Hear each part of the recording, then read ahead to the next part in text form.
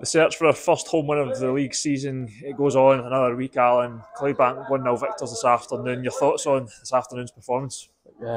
First half, we pretty much controlled the game. Obviously, the wind conditions, we had the strong wind behind us in the first half, and we played a lot of football, but without really creating too many chances. We've hit the bar. There's another couple of efforts. We just couldn't get the ball over the line in the first half.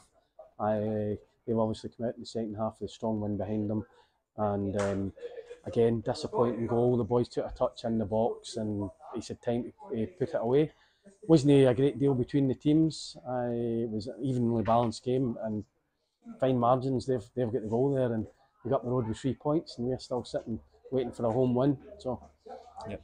You mentioned that win there. Obviously, you had it in the first half. Second half, you're playing against it. Did that alter the way that you were going to come out that second half and trying to break that deadlock? well, to be honest, sometimes it's easier playing against the wind. The ball's not running through at times, so we wanted to get the ball and play it into the strikers' the feet, and then play off second balls. But we just couldn't get high enough up the park. They had us crammed in for much of the second half.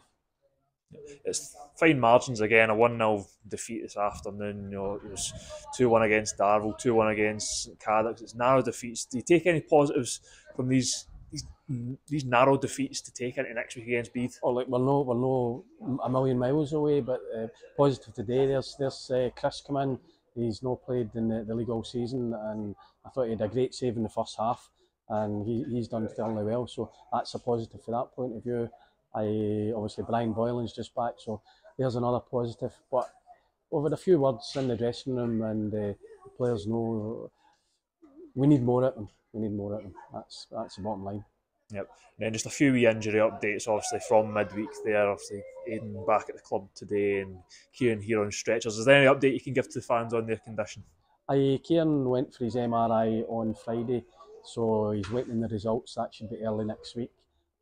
Young Aidan was in seeing the doctor at Kilmarnock on Friday. They phoned me this morning. They'll have another doctor looking at him on Monday, and then it's up to them in terms of whether he can go and train or not.